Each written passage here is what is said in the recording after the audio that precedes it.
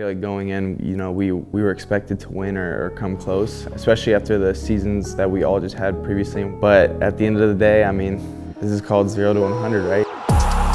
1 year ago, they were absolutely one of the most dominant teams in competitive Call of Duty, and now they're back to retake their throne. Now introducing the Los Angeles Thieves. To lose to Optic Chicago, we are at 0 now. So anything from here on out, we're climbing up that numerical ladder, and I think you're going to see a strong showing from our roster, and hopefully you'll see us hoisting a trophy and truly going 0 to 100.